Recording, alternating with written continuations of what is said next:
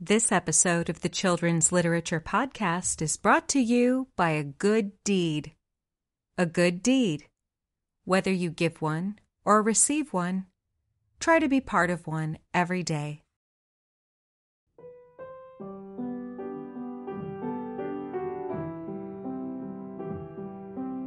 Welcome to the Children's Literature Podcast. I'm your host, TQ Townsend. This episode is about the Elves and the Shoemaker.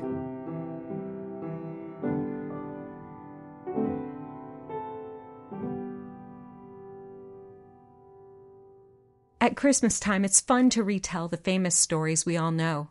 A Christmas Carol, The Nutcracker, and How the Grinch Stole Christmas. But I also like to look out for lesser-known stories with a Christmas connection. One of my favorites is The Elves and the Shoemaker, a story first collected by the Brothers Grimm with the German title Die Wichtelmänner, which translates most closely to The Elfmen.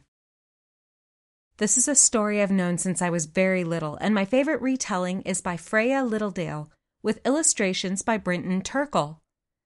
I have a very old and very worn-out paperback of their work that I read when I was a kid, and my kids enjoy it today. In Germanic and Norse legend, elves, gnomes, and dwarves are best thought of as different types of fairies. Some are kindly and helpful, and some cause a lot of trouble.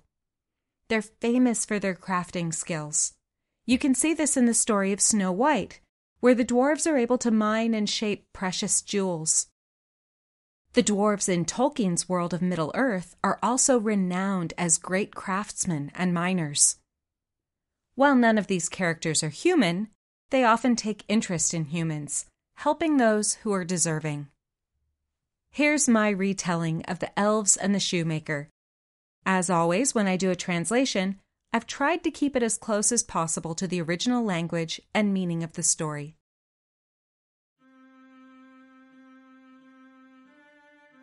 There was once a shoemaker who had become very poor. He was honest and hardworking, but through no fault of his own, he finally found himself with nothing left but a scrap of leather that could only be used to make a single pair of shoes. He cut out the leather in the evening so that it would be ready to put together in the morning.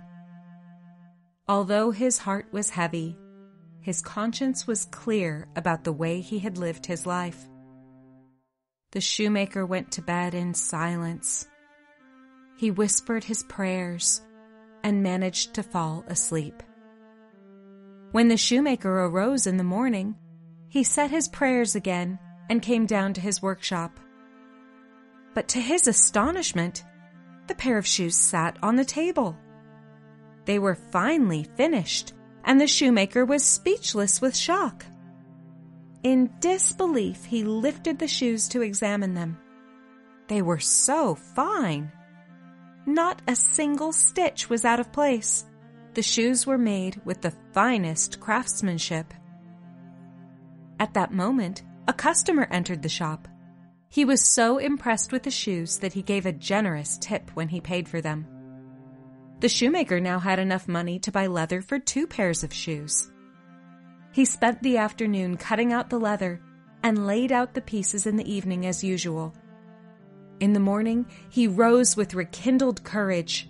He went downstairs, eager to get to work. But once again, he was astonished to see the 2 finished pairs sitting gleaming on the table. Soon enough, customers came into the shop and snapped up the shoes, so pleased with the workmanship that they also gave a generous tip when they paid. The shoemaker counted his coins and saw that he had enough to buy leather for 4 pairs of shoes. Once again he cut out the leather, and once again the shoes were finished when he came downstairs early in the morning. This went on for some time, and the shoemaker cheerfully worked at his trade with help from his invisible friends, until he became a wealthy man. One evening, not long before Christmas, the shoemaker sat thinking before he went to bed. He turned to his wife and said, "Why don't we stay up tonight to try to discover who our helping hands belong to?" His wife happily agreed, and she lit a candle. The couple went downstairs and carefully hid in a corner of the room behind where the coats were hung up. At midnight, 2 adorable tiny men came in. They had not a stitch of clothing on, but they seemed not to mind if they sat down at the work table. They lifted the leather pieces and began to prick, stitch, and tap with movements so nimble and quick that the shoemaker could not believe his eyes. The elves didn't stop until all the work was finished and the shoes were neatly lined up on the table. Then they vanished as quickly as they had come. The shoemaker and his wife were so astonished that all they could do was go silently back to bed. But at breakfast the next morning, the woman said, "Those little elves have made us rich, and we should show our gratitude to them. They have nothing to wear at all. They must be freezing. Do you know what I will do? I will sew shirts, kilts, doublets, and trousers for them. I'll also make stockings for them. Can you make each of them a little pair of shoes?" Her husband replied, "I'd be delighted to do that." The two worked hard all day, and in the evening everything was finished. They laid out the presents on the work table instead of the usual pieces of cut leather. Then they hid themselves so they could see how their gifts would be received. At midnight, the elves arrived, ready to get to work. But then they saw that the table held fine new clothing instead of newly cut leather. At first the elves were surprised, but this quickly turned to delight. They put on their new outfits right away. Then, admiring their beautiful clothes, they sang out, "See us dressed up so nicely, no more will we cobblers be." And then they skipped and danced and jumped all over the work table. And then they danced right out the door. The little elves never returned, but that was all right, as the shoemaker was now comfortable enough to last him a lifetime, and he was successful for all his days.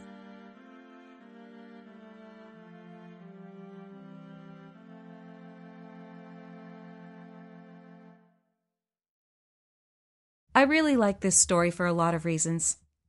Unlike a lot of fairy tales which focus on royalty, it's about an ordinary person who's just trying to get by. That already makes it a lot more relatable, even hundreds of years after it was written down. I also think it's interesting that the story makes it clear that the shoemaker's struggles are not of his own making. The original German text is very specific. It says, "Ohne seine Schuld so arm geworden," which means he became poor due to no fault of his own. On the night when the shoemaker cuts out his last pair of shoes and resigns himself to his fate, the story also says that he had ein gutes Gewissen, or a clear conscience. From this, the reader is meant to understand that this is just a hardworking guy who's had some rotten luck. Maybe the price of leather shot up. Maybe some cheap foreign-made imports have flooded the market. Maybe inflation has led to a generally higher cost of living. Maybe healthcare is unaffordable, and he's had to help out relatives beyond what he expected. It's easy to relate to his situation, because any normal person can imagine, or has experienced, a situation where no matter how honestly you work, you just can't seem to make ends meet. Unfortunately, economic hardship is timeless. This is a key part of the story. The shoemaker isn't anyone amazing or special. He's just a decent, hardworking, ordinary guy who could really use a break. And that's something people will relate to, no matter what time or culture they come from. Some days, each of us will feel like we've been swept out to sea, barely treading water and knowing that one more big wave will sink us for good. In these moments, it's easy to wish for some magic little elves to pull us back into a boat. After that, none of us would mind rowing ourselves back to shore. We'd only be too grateful for the boat and the oars. That's another key part of the story. The shoemaker never stops working through the tale, even after he starts getting magical help. He does what he can, buying and cutting out the leather. And as his wealth increases, so does his workload. He's not lazy or an ungrateful recipient of the elves' generosity, and once he's in a position to help others, he does. When the shoemaker's wife suggests that they make fine clothing to thank the little elves for their good deeds, the shoemaker eagerly replies, "Das bin ich wohl zufrieden," or "That sounds great to me." He's not just grateful for the help he's received. He's eager to help in return as soon as he's in a position to do so. I also really like that the shoemaker and his wife are fine with the fact that the elves don't come back anymore after being given their new clothes, because the extra boost wasn't needed anymore. The ability to make the gift of clothing was proof of that. If the elves had stayed on with the shoemaker after he was back on his feet, it would have deprived him of the chance to take care of himself and experience the joy of showing generosity to others. Also, perhaps now the elves can move on to another worthy recipient of their kindness. It's an ideal tale of how charity is meant to work. I know that in the real world, charity can be a more complicated endeavor, with some people unable or unwilling to become self-sufficient or show generosity in return. But this is a fairy tale. It's aspirational. The story also concludes at Christmas time, which is a season that's meant to be focused on generosity and goodwill to all people. These ideals should be exercised year-round, but, like the shoemaker himself, they benefit from an extra boost at this time of year. The elves and the shoemaker perfectly blends compassion, charity, personal responsibility, and gratitude. The elves show up to help the shoemaker because he needs help. And that's the attitude that we should have toward those in need. Sometimes we're the shoemaker, and sometimes we're the elves. Sometimes it can feel like we're both at the same time. But if someone needs help and you can be an elf, then be an elf. Don't ask questions. Don't expect anything in return. Just help if you can. And when it's your turn to get that help, don't forget to say thank you in whatever way you're able. You've been listening to the Children's Literature Podcast. Please subscribe and give the show a rating. Send comments to letters@children'sliteraturepodcast.com. I'm your host, TQ Townsend. Thanks for listening.